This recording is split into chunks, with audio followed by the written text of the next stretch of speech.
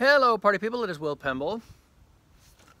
If you look here, you'll see that there's a pin or a bolt that goes through from the chassis of the cart down to the bogie, the wheel assembly, and there's a couple of aluminum plates here that keep the thing from tipping and tilting. And what I've noticed lately is on this coaster, what we've seen is this has gotten really rocky and not good, right? This should be pretty tight because this is what keeps the cart stable on the track. This is what keeps the cart perpendicular to the track. And so this needs to be really tight, and it isn't. And what I started thinking was that this had to do with the fact that the cart goes really fast and there's excessive G-forces and all of that sort of stuff. But here's the deal about this roller coaster. This roller coaster is crazy smooth. It doesn't have a whole lot of excessive force. It doesn't have overbanking. It doesn't have a whole lot of unnecessary lateral things going on. So I couldn't figure out what it was until I did. See that? That right there is one of the brake pads, and when the cart goes over the brakes that are installed onto the track, what happens is this slows the cart down, but what it is attached to the wheel assembly, so the wheel assembly slows down, a whole lot of energy goes here, and then the wheel assembly needs to pull on the cart to slow the cart down, and that's what is stressing and bending this grade 8 steel bolt. What I got to do is I've got to rebuild the brakes on the cart so that the brakes are attached to the body of the cart rather than having the brakes attached to the wheel assembly. And that, I think, is going to solve the problem. Now, I just took this bolt out. This is the bolt that holds the whole thing together. It's just resting there by gravity right now. If you look at the grade 8 steel bolt, this makes me feel very happy. There isn't really anything wrong with it. Some of the color has been scraped off, but these are incredibly strong. And if you're starting to bend one of these things, then you got a situation going there. But let's look at the non-grade 8 steel washers. This washer used to be perfectly flat. It sat right up here just like that. There was another washer on top of that one, also bent. Look at that. Wow. This in engineering terms is what we call when a piece of material yields, right? Deflect means it'll bend and then bend back, and yield means it just gives in, it's bent. Now, that's not even the horrifying part.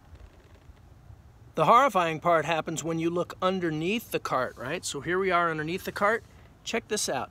This whole piece of steel here, which is the wheel assembly, it's caving in. It has also yielded. It is also bent.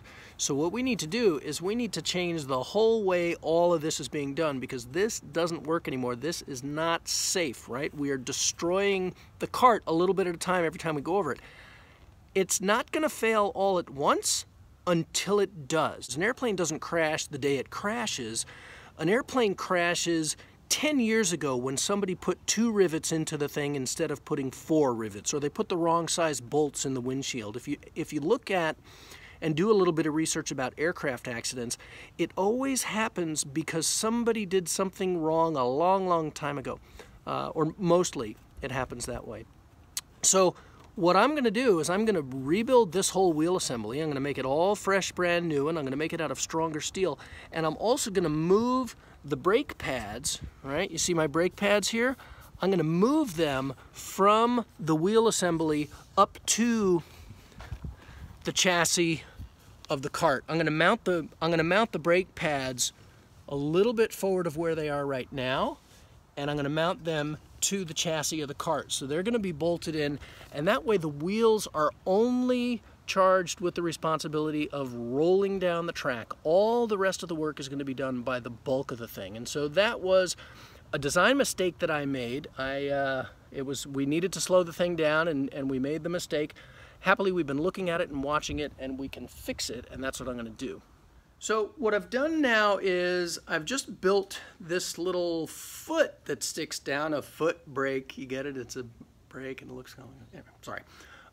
What this is going to do is this is going to reach down from underneath the seat. I'm going to attach it to the chassis of the cart, not the wheel assemblies, so that, and then I'll brace it from behind so that it'll be strong. But I've built 2 of these little guys. All right, you can see these guys right here.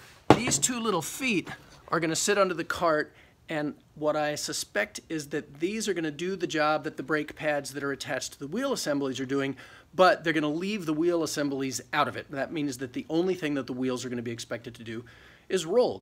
So now I'm just going to weld this onto here. I'm just going to tack this brake pad onto the bottom of the cart. See, not attached to the axle, but attached to the cart. And I'm going to tack one on both sides, and then I'm going to run it around the track and see how it works. Okay, so here's our new brake pads. Not super strong. I'm gonna brace them, but they're good enough for now. And then these are going to come away. These also sit a little bit closer to the track than these, and so these will be able to pass right over the brakes, these old ones. But you see how these ones are connected to the axle? That means when these slow down, they pull on all of this, which is terrible. But these are just connected to the chassis of the cart. These are connected to the bulk of it, and so these are going to do a much better job, I suspect. Let's go find out if I'm right. Okay, so here's what they look like on the track. See the brake pads, the new brake pads sit right up there. They're a little bit lower, right, than these. I still have to tip these up a little bit, but they sit above the chain dog. They shouldn't bang into anything. Now what I gotta do is I gotta pull this over, see kind of what happens. Okay, now I gotta see if I can pull the cart over all those brakes. The new brake pads sit 1/4 of an inch closer to the strips. There's no weight on the cart, and everybody's out, so I'm on my own. We'll see what happens.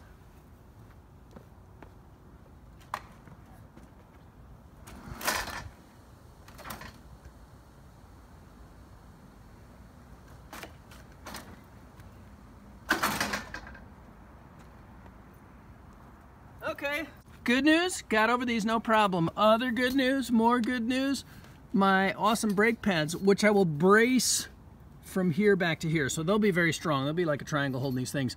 The new brake pads sit real nice and pretty on the brakes. These things don't even touch there.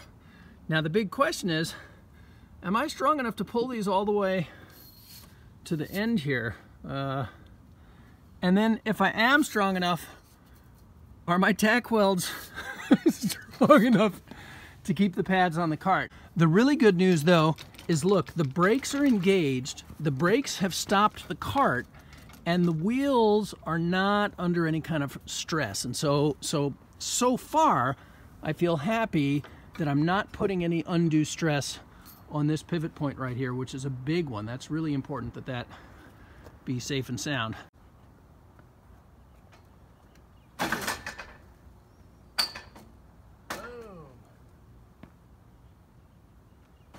I'm feeling very good about the brake pads. As a matter of fact, just for fun, I'm feeling so good about the brake pads, what I think I want to do is light up the track and send it around. Let's see what happens if the brake pads touch the brakes at speed, right? The worst thing that happens is something will break.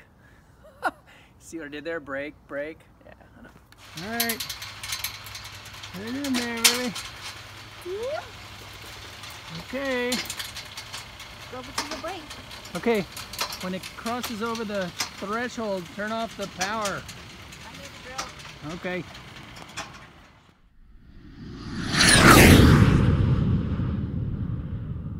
So I've run out of light, but I wanted to finish up this update for you.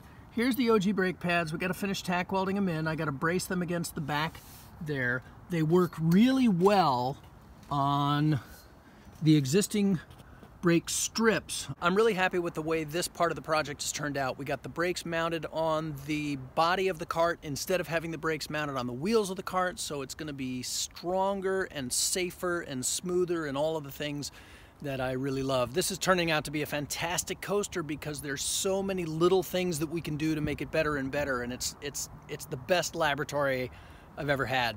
So if you've got some ideas of things you'd like to see on this coaster, little changes to the system, whole new different things, let me know what they are. Put them in the comments below.